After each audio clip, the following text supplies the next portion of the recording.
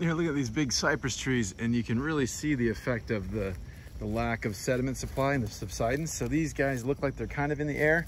This guy completely is in the air. You can see all the way underneath. So the soil used to be, you know, probably up about here.